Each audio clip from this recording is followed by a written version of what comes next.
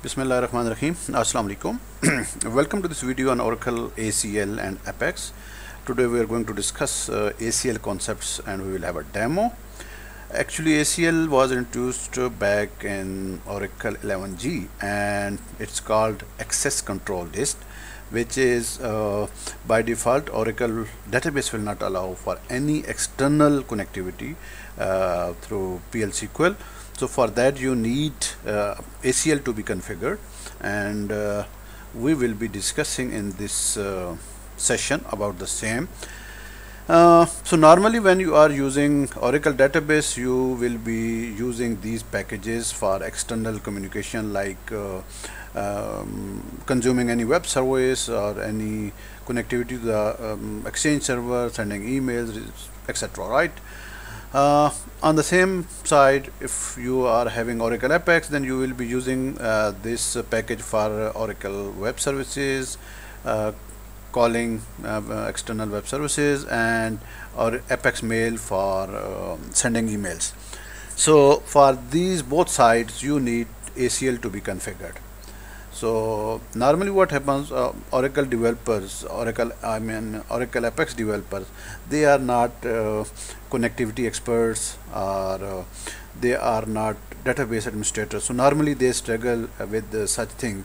So the purpose of this video itself to show them, to give them concepts of ACL, so they will not stuck in this sort of challenges, right? So if you see here, this is a, you can see this is just a container which is our Oracle database. So if you see, if anything from inside need to go out, there is no hole, it is totally closed, blocked. So now what to do? For example, I have a server where we have external, this is external web server in another organization.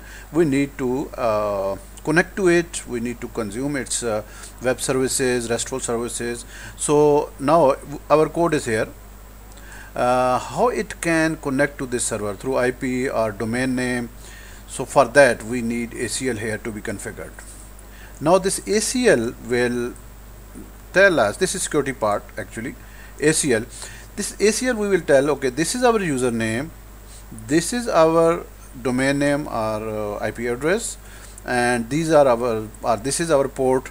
So this connectivity will be allowed over here, connect, resolve. Then the user who has this these privileges, he or she, who is using it, the database user, will be able to access.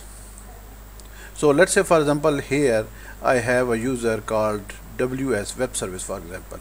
So I will give access to this web service user about this server, and then it will be allowed by Oracle database to connect to this. At the same time, let's say for example we have Exchange server to send emails, and this is within our company, within our own company, within our network. Still you need to define ACL. It's not something only outside the company, it is within the company as well. So for this Exchange server also you need to define ACL over here. Then this database will allow to connect to this Exchange server. Okay, normally when you try to connect using those packages, you will get, if ACL is not defined, this error, ACL denied, right? So for this, in order to resolve it, normally when you are calling web services or you are trying to connect to email server. So for this, Oracle provided DBMS network ACL admin package, and in this, let's say for example, this is first you will create an XML file for ACL XML file, in which you will tell the principal, who is the user, and which privilege. This is the in the first create you will give one privilege at least, and then next you will have to add using this add privilege, and rest is same ACL you will provide over here, username, principal, and the privilege. So if you want to give to other users, then you will have to use this command to add for that user. So if it is here Apex, this one, another user is, let's say, WP or WS, you will have to repeat this for connect and resolve whatever you want. And then the last one, which is very important, until you will not assign this ACL a host name, which is our target, to whom you have to connect, to whom you need to be allowed, which is, let's say, mail.erpstuff.com. And since I kept both the ports null, means no restriction on the port, any port. But if you want to restrict on the port as well, let's say HTTPS only, so you might enter over here 443 or whatever your HTTPS port is, right? This is how it is. And then there will be one drop as well. So if you want to drop the XML defined or ACL defined, you can drop over there. So now we will be moving towards the demo, where we will see how we will face this issue, how we'll resolve this issue, which user need to be used to connect and create this ACL, right? Let's move. Okay, if you see here, I am locally connecting to my database 19C, and if you see here, this is my JS local user in the database, and I am just connecting to my apex.oracle.com, where I am trying to access a department with the parameter 10. And in this, if you see here, this is I am using Apex package. Down I will show you the UTL as well. So let's first try with the Apex package. So if you see here, you are, since I am not using any exception, so I will get the errors over here, better to see. So if you see here, the same error is there. Sorry, where is that? This one, access, right? This one, ACL. Good. Okay, now let me clear it, and now I will use the database package, which is UTL. This is if you don't have Apex. Okay. Oh, it's same, right? That means Oracle database is not allowing to both the packages to connect externally, right? So this is how you will face the issue. Now, as a sys user, let me show you. This is my sys user, and if I will see here, this is the view, and here we are not allowing any access to our JS user. So we will assign to the JS user in order to use the UTL, and Apex user to use it as Apex user, right? So this is for Apex user. In order to understand, let's say for example, this is if you see here a package where you can enter your name in order to get possible ACL settings. Let me show you. So let's say for example apex.oracle.com, this is how you can give the access. apex.oracle.com, static.oracle.com, static.com. so that means in static.com everything is accessed where it is .com, and static means any, it is open.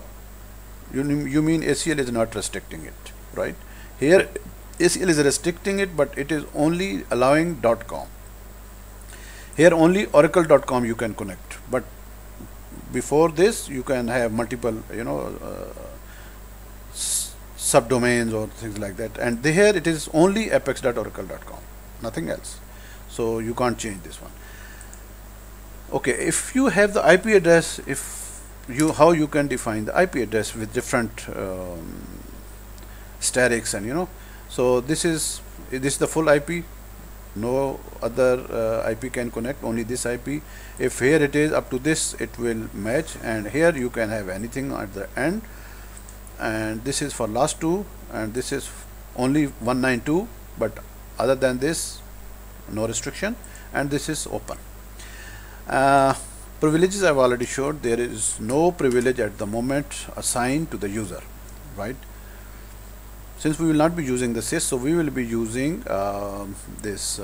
So first let us try with the Apex user, where we will allow the host apex.oracle.com, and this is our ACL name. So if you see in the top parameter I have defined are defaulted these values. So down, this is for the drop ACL. So since we are creating first time, so drop will give the error, so we have commented it, right? And this is my first create ACL. So next time I don't need to run this one, I will be using only this one to add.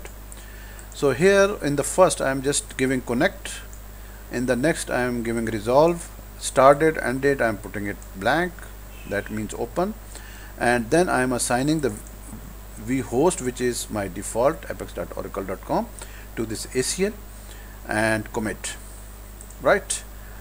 Okay, let's try. First I will be using this Apex user, right? Let's try, and successfully done.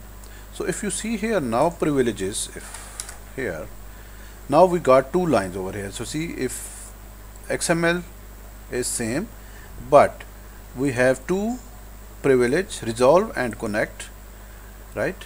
And this is our principal, the username, right, who can connect. There is another way to check it, which I will share in the description, the link of this code, so you don't need to worry about it. From erpstuff.com you can just take this code.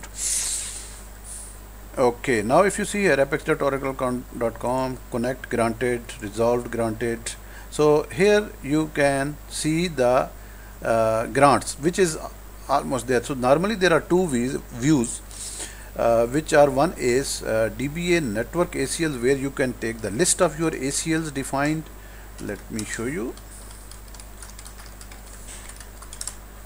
right? So these are the ACL. So this is my ACL, I will be focusing on it. Okay, so let's go to here, and now I will try this. It will work, or I need to assign to the JS as well. Okay, network access denied, still it is giving network access denied. Okay, same way we will do with the UTL package as well. Let me clear it, right? That means by giving access to the Apex user, still it is not allowing, right? Now what I will do, I have the user named the user which I used to log in, which is JS. So now if I have to use JS, I don't need to create the ACL, right? I will comment it out, and I need to add, so I will copy these twice because I need connect as well. Okay, that you can develop a script. I did, but for the demo purpose I'm using all this. So if you see here, I have changed this to JS because this is my username schema, and these are the two, and this I don't need now because I've already assigned it, right? It's the same, so I will comment it out. So second time now I'm just adding over here. I'm not dropping it, it is commented, I'm not creating it, and I'm not assigning because it is already assigned, right? Okay, let's now execute this one. Okay, and commit is already there, so we don't need to worry. Now let me come back to my Apex code. This is my Apex code, the first one. Let's try and see. Excellent. Now there is no error, right? And then let me now try, because this was Apex code, right? This is Apex package, and now if you have just Oracle database, of course for Apex also it is an Oracle database, but that packages are different. See, in both cases now your ACL is properly configured, and if you see here down, you are getting the response from the server. This is your response, okay, from the that server. Okay, department number 10, accounting. So this is a JSON response from the web service. Okay, now if I see again using this, right? So there are privileges, right? This is how for the JS. I think in this it is showing twice, so better let me call this one. This is my, if you see here, this is same ACL. I have not, don't have any other, so we'll be adding privileges to the same. And if I will check over here, so I have for JS user, resolve and connect, Apex, this and this, right? So this is what you need. Okay, that's it. And this is my ACL. Okay, and if you see here, this is my host, apex.oracle.com. Here you can have static. If it is static, then you don't need to do manually for each server or external source, right? I believe this is okay. The last one is, if you see here, even you can drop separately as a in the block. So I'm just saying this XML, if you see here, this one, the file name, it is here, the same file, copy and paste, it is same. So what I will do, I have this ACL, now I don't need it, so I'm going to drop it, right? So it is successfully completed. Now I will check, is it there? It's no more there. Let's try again. First with the Apex, let me clear. Oh, again it is same. That means no more ACL is defined. Okay, now let me connect using my UTL package. Same, right? So I've removed the ACL. Now I can't connect outside my database.